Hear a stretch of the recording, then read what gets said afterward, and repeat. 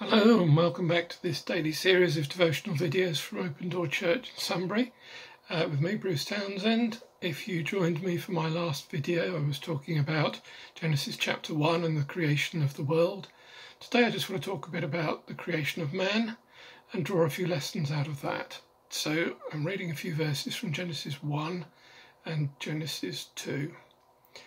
Genesis 1 verse 26, Then God said, Let us make mankind in our image, in our likeness, so that they may rule over the fish of the sea, and the birds in the sky, over the livestock, and all the wild animals, and over all the creatures that move along the ground.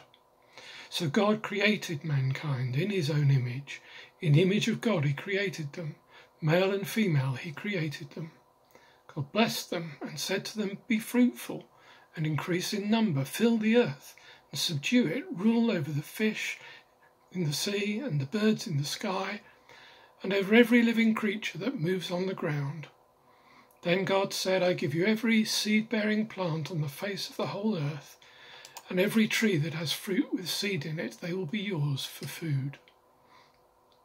These couple of chapters tell us something about the God who created us, tell us something about ourselves, and they tell us something about community and the importance of community. First of all, we see God created man in his image, and we see God speaking to himself in the plural. Let us make man in our image. Maybe the first instance in the Bible of sideways reference to the Trinity. God who is not just one person, but three persons, the Father, the Son, and the Holy Spirit. Not just one, but three. Not just three, but one. Some people, Muslims, Unitarians, would accuse Christians of polytheism because of this theology, this idea. But the trouble is we tend to anthropomorphize God, to reduce him to something almost human. God is not an individual as we are. He is not simply a bigger and better version of you or of me. He is much more than that. He is, as we see him in the scripture, three in one. Not spelled out, the word Trinity, but we see those three personas. There's been many attempts to explain, to analogize it. For example, a little can of 3-in-1 oil, which apparently is a lubricant, and apparently it's a cleaner, but don't try that on your best shirt. And it prevents rust and tarnish. Three personas, if you like, three functions, all in one. Pretty imperfect analogy, but rubbish really. But what we see, as God creates mankind in his image, he creates mankind in a kind of a trinity, male, female, and community. I've got bad news for you. You are not created in the image of God. I am not created in the image of God. Neither you nor I could possibly embody or contain the image of God. We are created in God's image, male, female, black, white, Asian, African, European, Inuit, Aboriginal. That's why racism is not just morally wrong and not just daft, but it's theologically wrong, because it's not possible that any one race could embody God. God cannot be identified with one race. We, mankind, the human species, the human race, was created in God's image, and we are all a part of that. And in that, God embodies not just individuality, but community as well. And he shows to us things like selflessness, the pursuit of commonality, not just the agenda of one individual. We can see that very much in the New Testament as the Father and the Son and the Spirit work together for the common aim of our salvation. And that theme is expanded in chapter 2. Genesis 1, it's about the origin of the earth and the universe and everything in it. Genesis 2 is much more about mankind as an advanced community. Modern man, or what we might call civilization. There is cultivation, there's a garden. There is irrigation, rivers that water not just their banks and whatever happens to be growing there, but the garden that God has planted. There's interest in precious and beautiful things. Gold, perfume, precious stones. Maybe a hint there of the development of currency. There's domestication of livestock as distinct from wild animals. There's my first career, taxonomy, the naming of different kinds of creatures, all found there, all elements not just of a primitive species, but a civilization, a community functioning together. The difference between the world of Genesis 1 and the world of Genesis 2 is dramatic and huge, and it's brought about for and through mankind in community. Working together as a unit, there is nothing we cannot accomplish. Unfortunately, Donald Trump said that, but we'll give him that one. It's pretty good and biblical. Then we find that God appointed man to rule and to care. To rule meaning to subdue or have dominion over. They may rule over the fish in the sea and the birds in the sky, over the livestock and all the wild animals. We can see that in action, no more so than in our own country. Everywhere has been brought under control. If it hasn't been built on, it's been planted. Even nature reserves are managed and controlled for our benefit and our enjoyment. But then God said, the Lord took the man and put him in the Garden of Eden to work it and take care of it. We were just not created, and the earth was not given to us just to exploit for our pleasure and benefit. We are custodians of it. That means that we should be concerned about things like climate change. We should be concerned about pollution and filling the oceans with plastic.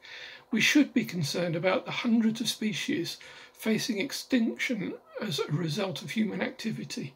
I was just reading recently, there's more than 500 species that are down to fewer than 1,000 individuals and likely to slip into extinction over the next few years. Beautiful things that God's created that we are destroying. The issues that we faced before coronavirus have not gone away. They are still here. And we do it not just because it's a divine appointment, but we're to care out of self-interest. We live on a fragile earth with limited resources, and we'd better learn to take care of it. So said Frank Borman, one of the first three men to fly around the moon and to see the earth hanging in space at a distance from the distance of the moon, and to really see and understand the fragility of what we've been given as well as the beauty of it. Then after appointing them, God also blessed them. He provided for them water, food. He provided them, grain to make bread and pasta, though it probably took a while for them to work out how to do that. Trees with fruit to taste and savour. Provided food, raw materials for building homes like this one that I'm sitting in now, and other places and other things. This amazing little device that I'm recording this video on, all built from the raw materials that God created and gave us. But he blessed us with something greater than that as well. And in chapter 2, verse 7, it says, "The Lord God formed a man from the dust of the ground and breathed into his nostrils the breath of life, and the man became a living being."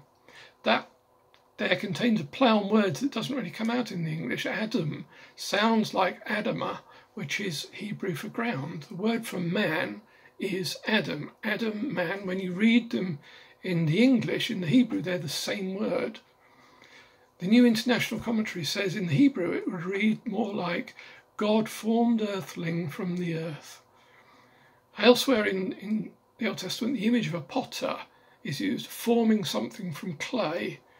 But wherever that imagery is used, it's with different verbs or different sentence constructions. That is not the meaning and the essence of what is being said here. The emphasis here is twofold. Firstly, it's on man being created not from nothing, but from something that already existed. 96% of our DNA, I'm told, is the same as a chimpanzee. 80% of our DNA is the same as a cow. 61% is the same as a fruit fly. And 60% is the same as a banana. You are 60% banana. I bet you never thought of that. It's true. We were made out of something that already existed. But on the other hand, man was elevated for a special purpose. In 1 Kings 16, God says to Baasha, the king of Israel, "I lifted you up from the dust and appointed you ruler over my people Israel." And there's a similar analogy used multiple times in the Old Testament where this idea of being raised out of the dust means being elevated out of something to something higher, something at a higher level. Victor P. Hamilton said, man is formed from dust, but to be in control of a garden. It's that analogy of coming out of the earth to be in charge of the earth. So man is elevated from out of creation, and you can see that in the difference between us and wild animals, the creativity, the arts, the ability to contemplate, to think in the abstract. There are so many things that set mankind apart that are difficult to explain, if you like, in evolutionary terms. And there is this sense that God has raised man up for something special. And then God breathed his own breath into him. That is not said of any other creature in Genesis 1 and chapter 2. God breathed into him the breath of life. The word for breath and spirit throughout the Bible are one and the same. Jesus breathed on his disciples and said, receive the Holy Spirit. God gave us his Holy Spirit in a way that he did not give to the rest of creation. He continues to breathe his Holy Spirit into us today.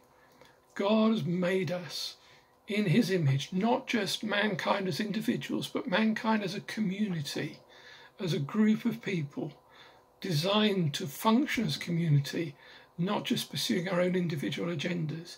He gave us authority to rule, but along with that comes a responsibility to care for that which we're ruling over. And then he blessed us with his Holy Spirit, and he still does that today, and he still offers to fill us with his Holy Spirit day by day to give us power to live by. So Father, thank you for this wonderful revelation that you've given us, this understanding that we are for something more than just existing. But Lord, you breathed into us the breath of life, your Spirit, to be and to do greater things. So Father, we pray day by day you continue to fill us with our Holy Spirit, that we might in some small way in our communities and in our churches, in our groups, embody something of your image and express something of your image. Lord, that we might rule as you would have us rule in our lives, in our places, and that you will continue to fill us with your Holy Spirit day by day. Amen.